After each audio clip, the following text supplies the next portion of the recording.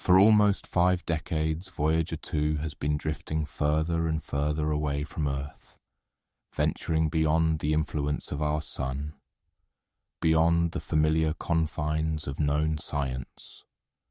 A testament to human ingenuity and perseverance, it was never meant to last this long, and yet it continues to speak quietly from the void. But this time, the message was different. What NASA decoded from the latest transmission didn't just surprise them. It shook the entire scientific community, challenging everything we thought we knew about the edge of the solar system. The journey of Voyager 2 began in the 1960s, when a part-time NASA employee plotted the orbits of Jupiter, Saturn, Uranus, and Neptune by hand with nothing but a pencil. His discovery allowed engineers to use the gravity of each planet to slingshot the spacecraft towards the edge of the solar system, accelerating it farther than anything humanity had ever launched. With 69 kilobytes of memory, less than the key fob that opens your car, and transmitting with the power of a refrigerator light bulb, Voyager 2 was never designed to enter interstellar space. Yet here it is, 46 years later, billions of miles away, whispering through the void. In 2018, Voyager 2 crossed the heliopause, the boundary where the sun's solar wind yields to the pressures of interstellar space. It followed its twin Voyager 1, which crossed in 2012. But what Voyager 2 discovered at the threshold didn't match predictions. It didn't match anything. Scientists expected sharp changes in radiation, in magnetic fields, in plasma flow. But while the spacecraft did record a massive spike in plasma density, proof it had reached interstellar space, the expected shift in magnetic orientation never happened. The field remained stubbornly unchanged, just as it had with Voyager 1. This finding suggested that the heliosphere, the sun's protective magnetic bubble, was not a sharp border. Instead, it appeared to be a blurred, fluctuating frontier, turbulent, contradictory, and unlike anything theoretical models predicted. For decades, we believed the heliosphere ended at a certain point, wrapping us in a cocoon that separated home from the galactic wild. But Voyager 2's findings suggest that boundary is not a sharp border. It's a blurred, fluctuating frontier, turbulent, contradictory, and unlike anything theoretical models predicted. Voyager 2 didn't find silence beyond the sun's reach. It found strange fluctuations, ghost-like pulses of cosmic rays, plasma variations that don't match the sun's 11-year cycle. It's as if the spacecraft entered a place between places, a kind of magnetic twilight zone, and then came the impossible. Voyager's instruments detected a region of stable plasma and rising galactic radiation without any corresponding shift in the magnetic field. According to our physics, that shouldn't happen. Perhaps what's most incredible isn't just what Voyager 2 found, but how it found it.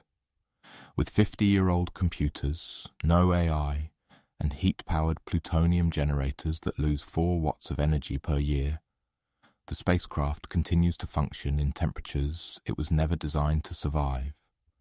Engineers had already turned off critical systems like the heater for the cosmic ray detector to conserve power. Everyone thought the instrument would freeze and die. Instead, it kept working far beyond its thermal limits, as if the machine refused to shut down before it delivered one last truth. Now, only 5 instruments remain active. By 2030, that number may drop to 0. But before that happens, Voyager 2 just made a discovery so strange, so precise, so wrong by all traditional logic, that it may rewrite what we know about the outer solar system. Because the edge we thought we knew, the end of our neighborhood, is not the end. And what lies beyond, Voyager 2 is trying to tell us, before it's too late.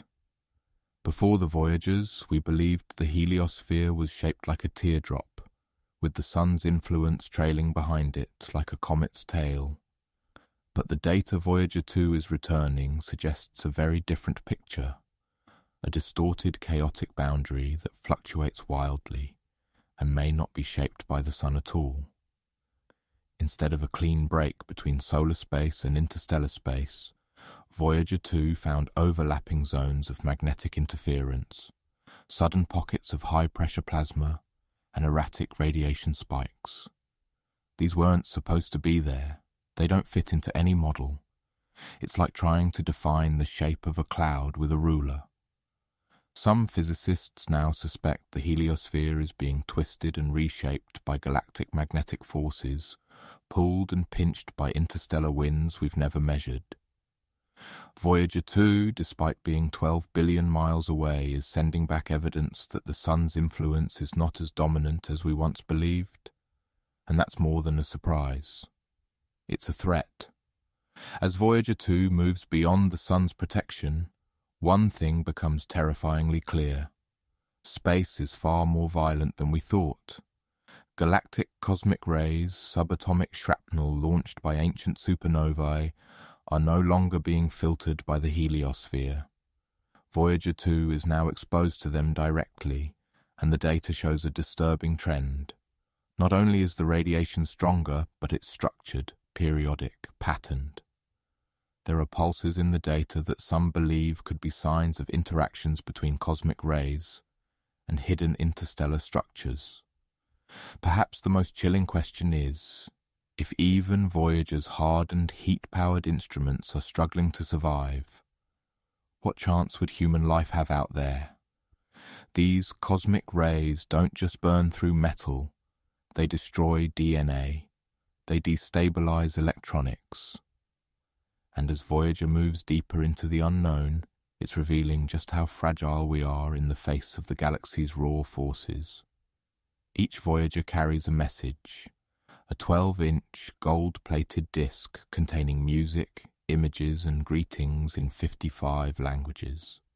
It's been called Earth's Mixtape, Humanity's Introduction, and Our Last Letter to the Universe. But here's what most people don't realize. Those records aren't just symbolic. There are only real attempts to make contact with something we don't understand.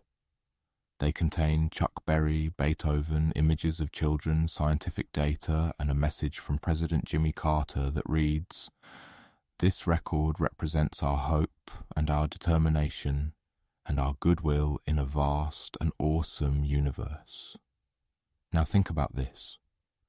Voyager 2 has carried that message farther than anything human-made has ever travelled. And if there is something out there, conscious or not, it's listening to this. Not our strongest weapons, not our brightest minds, but our music, our greetings, our memories of home.